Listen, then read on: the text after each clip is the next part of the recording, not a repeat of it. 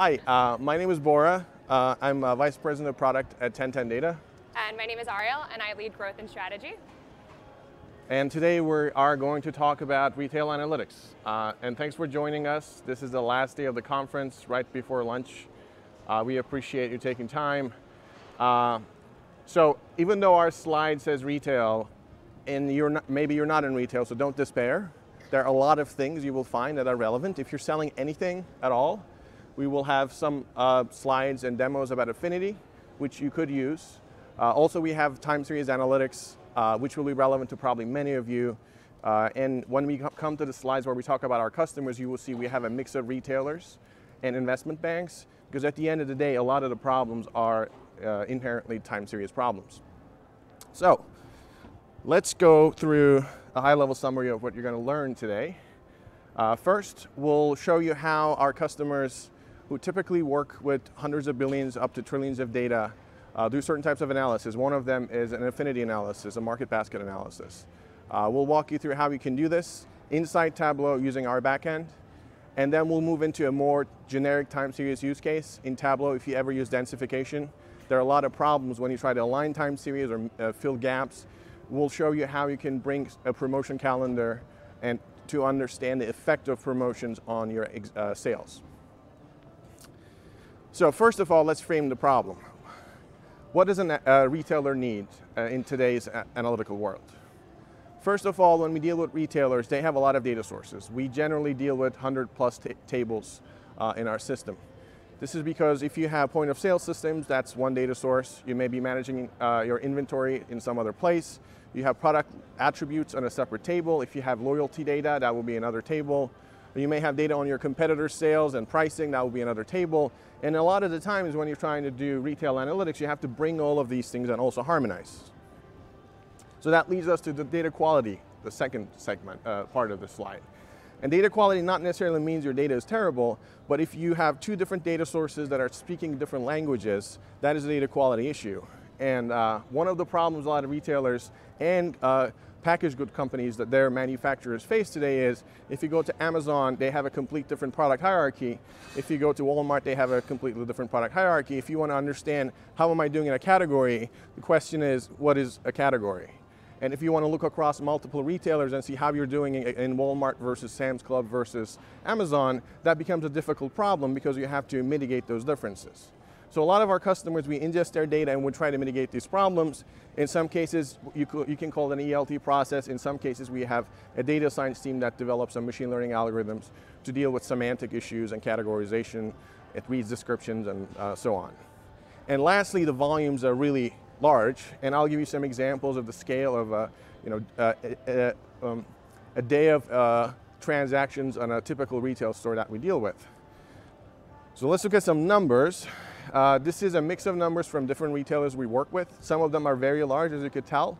Because to have 20 billion items scanned in a given day, you can imagine you have to be one of the biggest retailers in the country, given the population of the country. So really high number of the daily transactions, hundreds of tables, and millions of items in the inventory that we have to track the attributes of.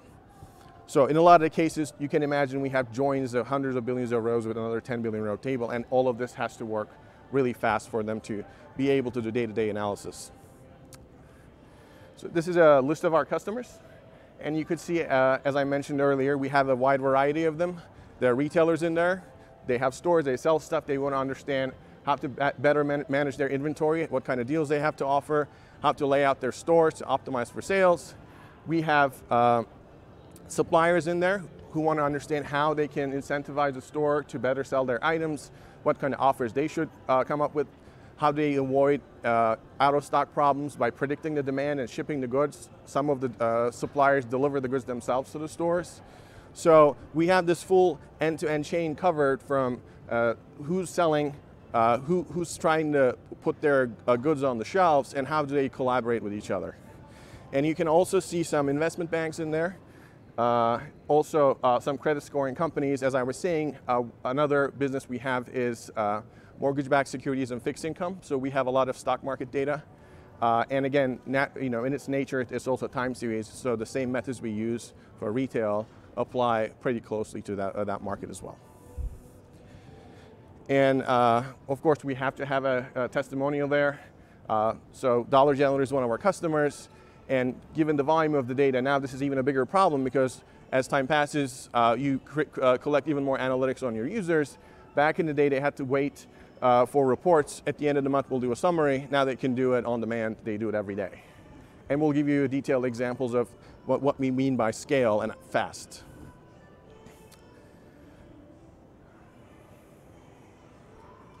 Okay, so why is analytics important for retailers? And you could see the different shaded things in the background, like Amazon is one of them, right? Amazon is very efficient in how they manage their inventory. So they can drive costs down, they're very efficient in delivery. As a retailer, you're competing with them, so you have to have just as efficient supply chain. You have to get ahead of them in terms of what kind of deals you offer so you can compete in the market. So that's one thing. The consumer behavior is changing. That's another big thing.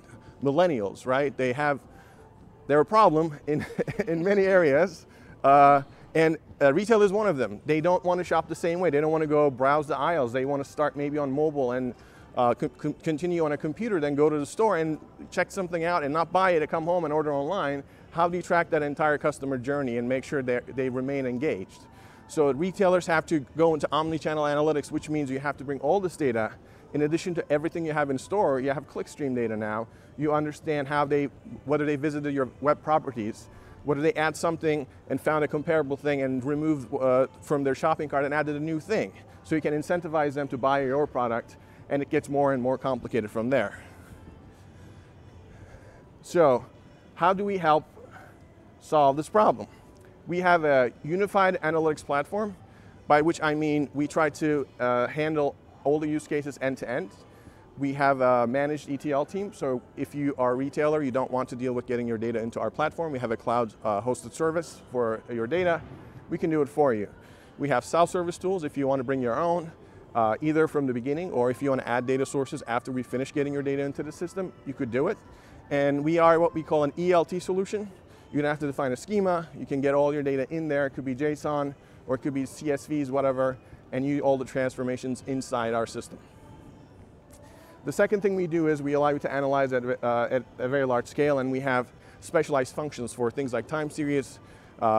If you're doing stock analysis, you can do like a fast Fourier transform in the database or Markov chain Monte Carlo. We have R Python integration, so we have a lot of analytics you can achieve just inside the database without moving the data anywhere. And one way we do this is when we run something like R or Python, they share the same memory with the database process. So typically when you talk to a database provider, they would copy the data to an R process. It's overhead, it's slower. We're doing these things extremely fast and efficiently. So once you get the data, put it in there, a lot of our clients want to collaborate on that data. It could be their teammates, they built something, they want to give them access so they can work on it, or it could be a retailer want to show what their inventory looks like to a supplier, so they can be proactive about when something is going to go out of stock or how things sell in conjunction. And sometimes they monetize through our platform. So we give them high granular access to what cells people can see, what level of granularity they can aggregate, or what level they can drill down to.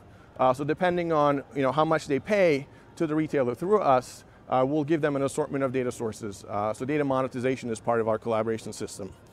And lastly, at scale, and I'll give you a quick demo and we'll have more demos coming after that Ariel will do. We are very scalable. In a lot of cases, we are dealing with petabytes of data, many trillions of rows of data. Given if you're doing 20 billion items a day, it adds up quickly over the years. So I'll switch to Tableau and I'll give you a quick example. I'm assuming this is the right one. So let's look at the number of records we have.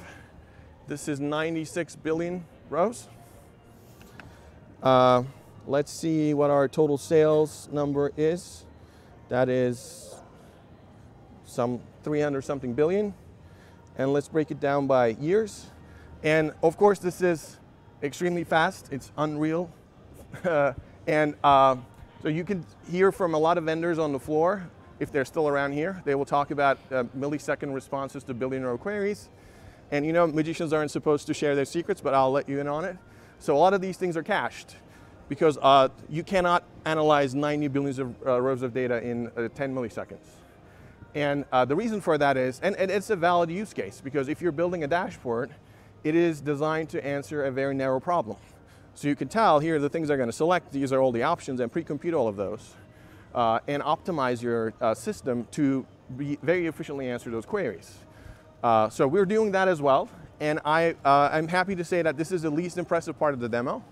We'll go into more stuff that other people don't do. And when I say unified analytics, this is what I mean. You don't have to have a separate system for dashboarding and a separate system for ad hoc analytics. We try to bring all of them in one place. I'll give it to Ariel so she can give you an in-depth demo of our capabilities. Awesome. So we're going to jump back and sort of review the problems that we're going to face. And then I'll go into a live demo of the tool and some applications in Tableau. So we talked about the two problems we're going to solve today, our product affinities and data densification. So let's walk through a little bit more closely what those problems actually mean.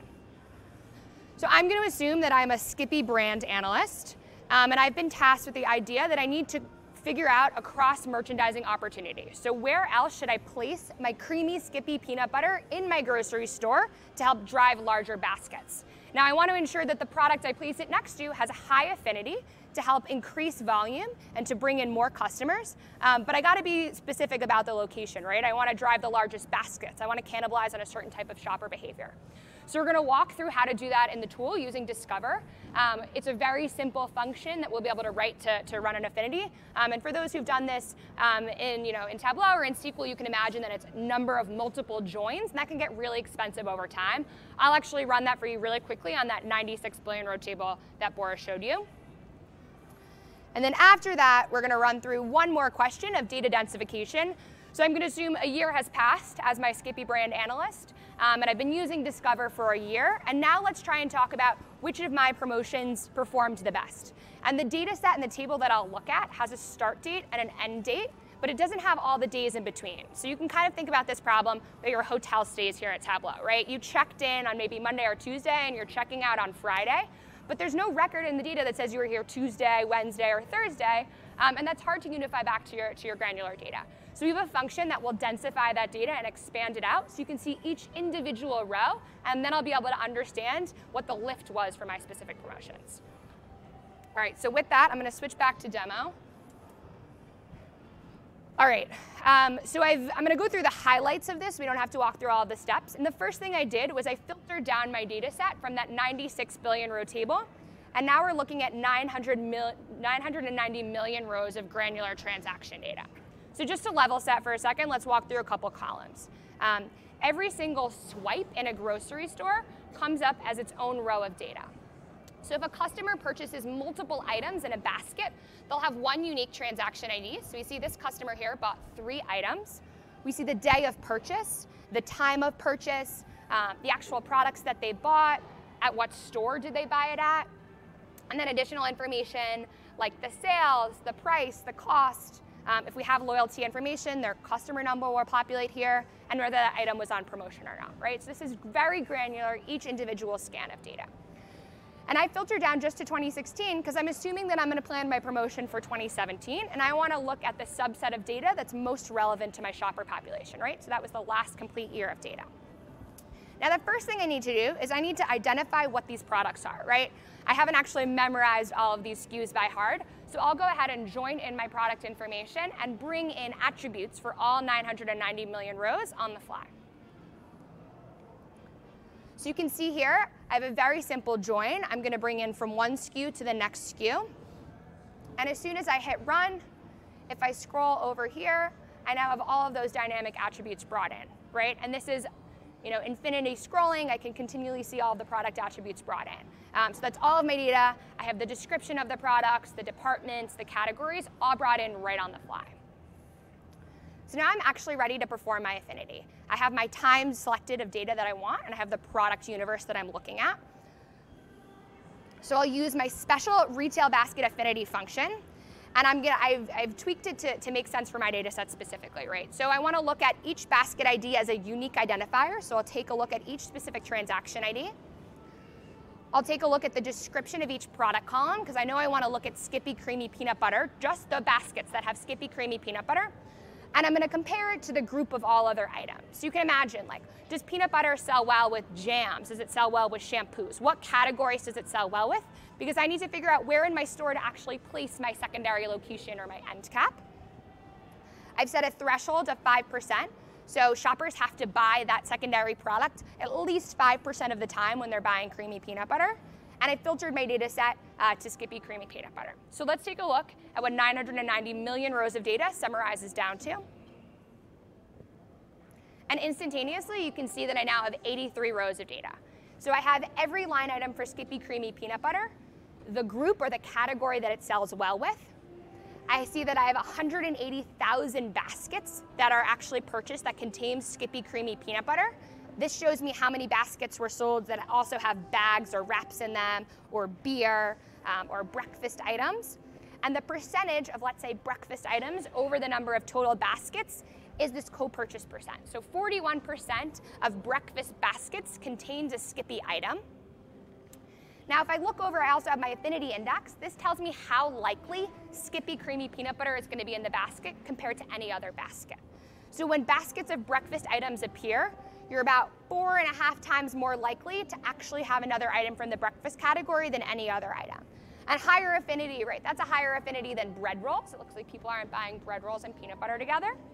And then I also have information about my average basket sales, right? So which is the biggest basket? Because this is the type of shopper behavior I really want to cannibalize on.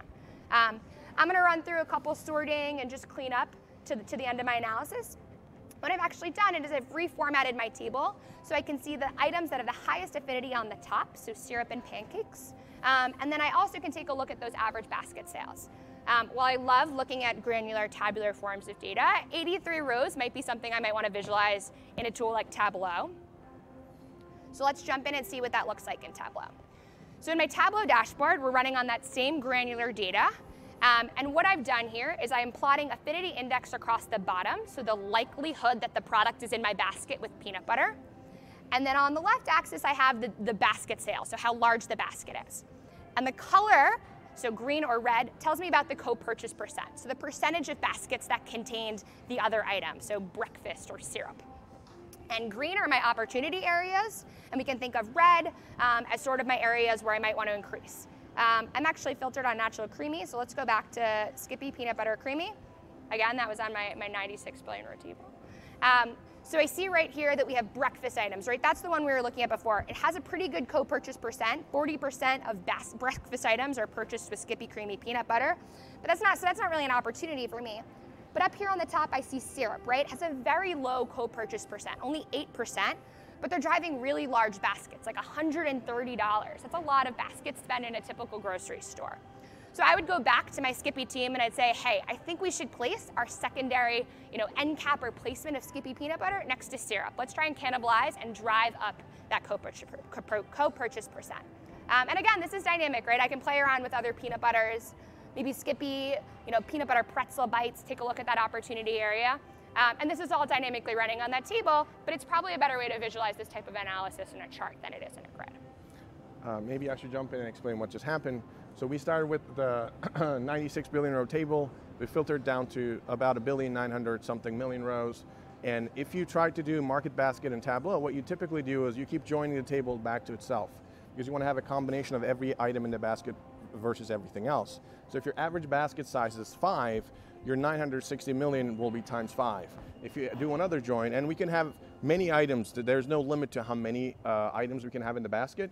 So if you imagine another join is 25 times the table, another join 125 times the table, now your table is 125 billion rows. Another join you have, it becomes an unsolvable problem. And so this is one advantage of our system, because we have dedicated functions we built since we own the full database stack.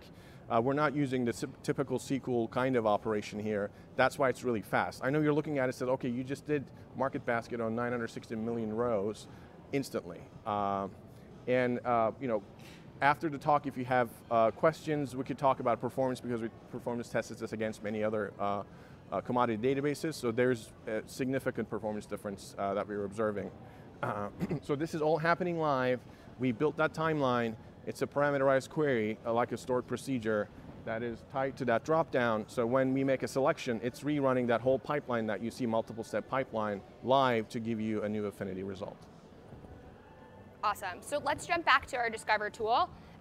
I do want to sort of highlight to what Bora was saying, right? Each iterative step I make here, we see a specific line item. So this timeline really follows my workflow in real time, and it really makes it easy for sharing and reapplying with somebody else on my team, right? They see exactly what I did. I opened my table, I filtered it down, I created an affinity, I sorted my affinity, whatever it might be. And these steps are iterative, right? Everything that comes after feels natural. All right, so let's jump to our second problem. We're going to walk through that data densification. So we can see here that I have my table, and it has start dates and end dates. And I have my event, and then my product that is on promotion. So similar to that like hotel problem we thought about, right? How am I going to join this back to figure out which promotion drove the largest lift? If I was to do just a straight join, I'd only get the first start date of the promotion and the end date of the promotion. But what about all those middle days? So we're going to densify this table.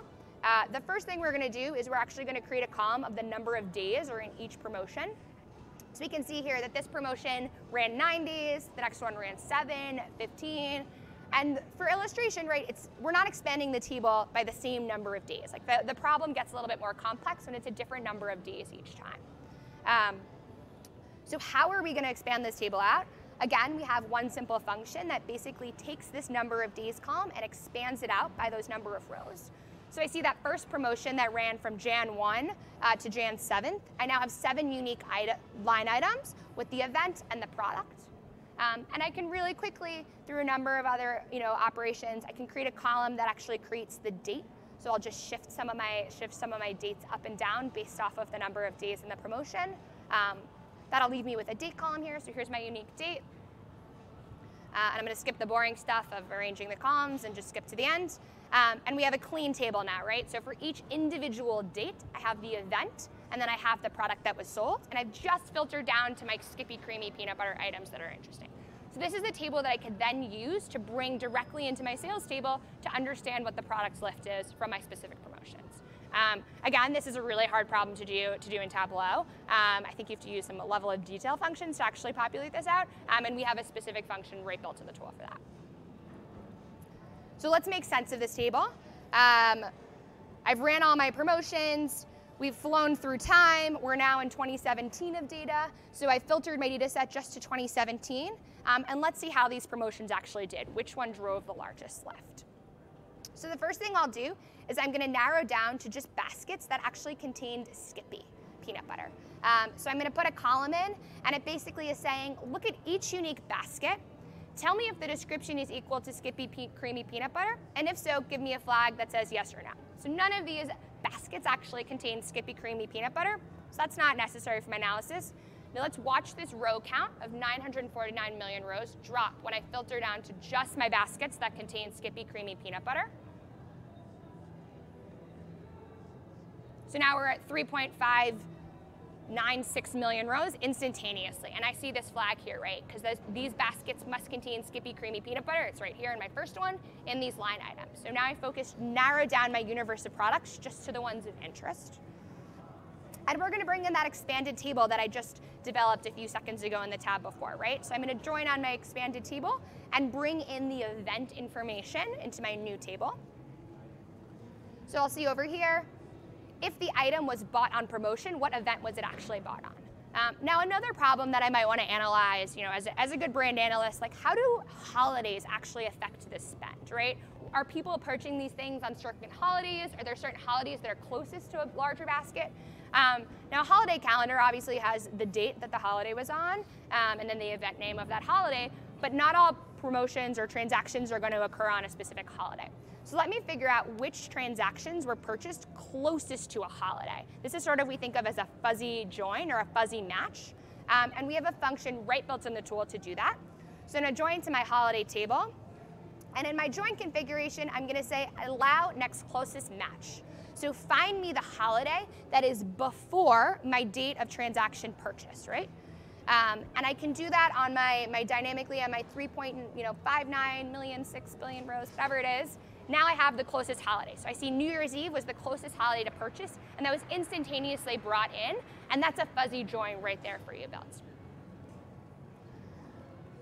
All right, so let's skip through a couple things. I realize we only have about 5 minutes left. I do want to show you one of our, our G functions, or the way I like to think of them as our secret sauce functions. They allow you to aggregate data really quickly in a table without removing any type of granularity. So here I'm calculating the sum of each basket. So for each transaction ID, give me the sum of that basket. And when I run that, I'll see now all of the total sums of each specific basket here. So the ones that are duplicating, means that those are individual line items that are all summing up to that basket total. Here's the next basket, that's $74. But so now we have, the event brought in, we have our holiday, we have our basket. Let's summarize just to one row of data for each specific transaction. So I actually get to see the basket sum, the event that it was purchased on, and maybe the transaction ID. So I'll just filter to one row of data. And now I've jumped to 151,000 rows, and I see that for each row of data, I have the basket sum and the promotion that it was bought on, that actual event. And guys, we're almost there. We're on our last step. We're actually ready to summarize our data and answer our final business problem. So once again, we're trying to figure out which of these promotions or events drove the largest lift, which one had the largest average basket sale. So I'll pivot on my data in the end here. I'm going to say, take a look at each event and give me the average of the basket sales. And just like that, we have 5 rows of data. So anything that doesn't have an event means that was Skippy Creamy Peanut Butter baskets that were not bought on promotion. So that average basket size is about $93. Whereas when Skippy is purchased in your produce, it's about $102. And that makes sense, because you can imagine when people are buying produce, they're coming on their weekly grocery run, right? And if I put an end cap of peanut butter there, they might be more inclined to grab it and therefore further increase their average basket size. Versus when they're buying it next to jam, which is already really close to peanut butter, they're probably making that purchase anyway. But it seems like people do not like to buy Skippy with frozen items. That's good to learn for next year. No more frozen fish and peanut butter. And with that, we've run through a couple market basket analyses on enormous amounts of data, right? So we did an affinity analysis instantaneously on 96 billion rows. We were able to connect live and visualize that in Tableau. We performed a data densification, and we did a couple complex joins in there. Those are fuzzy joins as well. So we'll jump back to our presentation and just sort of summarize one of the last value propositions that 1010 Data and the Discover platform has. Is that we really remove the friction between big data and their users, right? And to do this, we can unify an enormous number of data streams. We saw some joins in the demo. We can easily activate insights. So as a Skippy brand analyst, I can go back to my team with all of the learnings that I've brought. And then finally, we can actually share and reapply this knowledge. So with that, we'll say thank you. And feel free to stop by our booth to learn a little bit more, or if you want to, get a free trial of the product as well. And I'll stick around if you have any questions. Ariel has to run to catch her flight. Thank you. Thank you.